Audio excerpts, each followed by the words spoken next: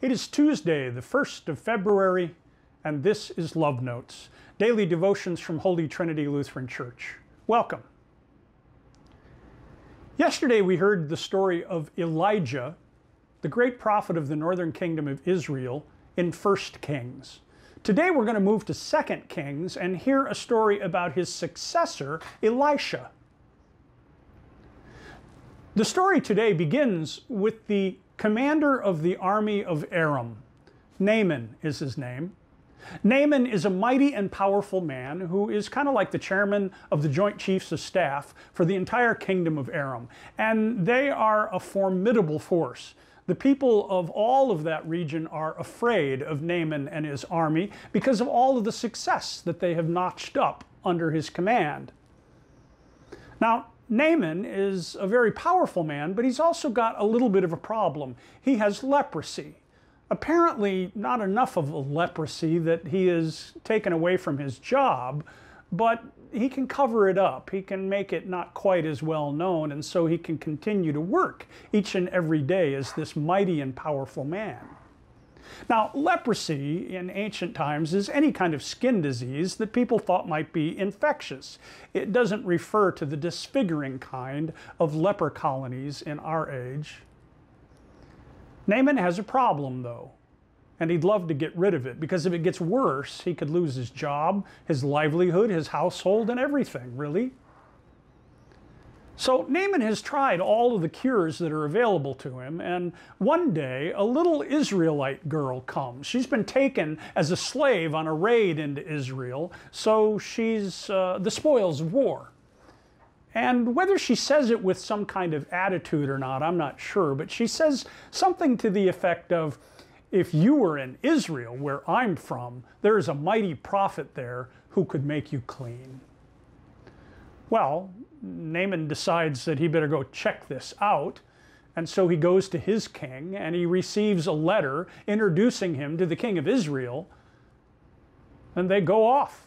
Naaman stocks up a bunch of things to pay for his services. He's got gold and silver and clothing and all kinds of other things. He's got a great big retinue of people who go with him, soldiers, armor, everything that goes along with being that kind of commander and powerful man accompanies him down the highway as he goes to Israel. Now, thinking like a foreigner, thinking like somebody who worships a god who is in bed with the local king, Naaman goes to the king of Israel, and he says, here's a letter from my boss, who, by the way, can come here and take over your kingdom if you don't listen to me. Here's a letter from my boss and all kinds of stuff. I want you to tell your court prophet, this Elisha, to come and heal me. Well, the king of Israel knows that this isn't how it works with the prophets of Israel. The prophets of Israel rarely have anything to do with the king, and they sure don't work for them. As a matter of fact, they're most often a big pain in the neck. And so the king of Israel tears his clothes and grieves, knowing that he can't fulfill the request that's been given to him. And so likely, well, Naaman's going to get angry, and we know what's going to happen after that. When Elisha gets word of this, he sends word and says, why did you go to him? Have the man come to me and I'll take care of it. So off Naaman goes to Elisha, who's living in a little shack, who's got his servant with him and not much more. Elisha is in the house doing whatever prophets do. Maybe it's washing the dishes, maybe it's making a little meal, maybe it's praying, I don't know what. But Naaman sends for him, and a servant comes out and says, well, Elisha says, go and wash yourself in the Jordan River 7 times and you will be made clean. Naaman is outraged. Naaman, who this powerful and rich, who has gold in his chariot, who has silver in his chariot, who has come to buy the services, to impress the prophet, to make sure the God of Israel takes notice of him, is absolutely outraged that a servant has come out, the prophet hasn't even come out, and all he wants him to do is wash in this poor excuse of a river called Jordan. It's not much. It's certainly not as good as the rivers back home, and so Naaman is offended. One of his servants And notice that the Israelite servant girl, and now a servant of Naaman, are the people who moved the grace along in the story, comes and said, well, excuse me, sir, but if he'd asked you to do something hard, wouldn't you have done it? Naaman relents. He goes and he washes himself, and sure enough, he is cured. His skin is renewed like a baby's. The story goes on further and shows us that Naaman comes to understand that the only God there is the God of Israel.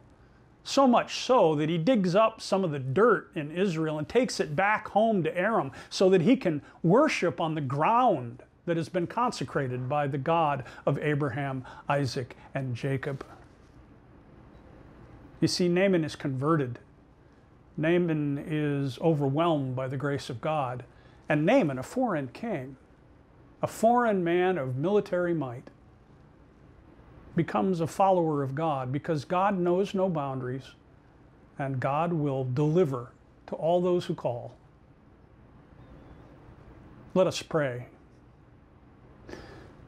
Gracious and holy God, sometimes we think we're big deals, but then sometimes we're not. Help us to know that you're the only big deal there is, and that if we can humble ourselves like Naaman, if we can set our own egos aside and we can do the simple things that you call us to do, we will be blessed. Lord, help us to not take ourselves so seriously and take you with deadly seriousness, because you are the God who speaks even after death, who brings life from nothing. We ask all this in Jesus' holy name. Amen.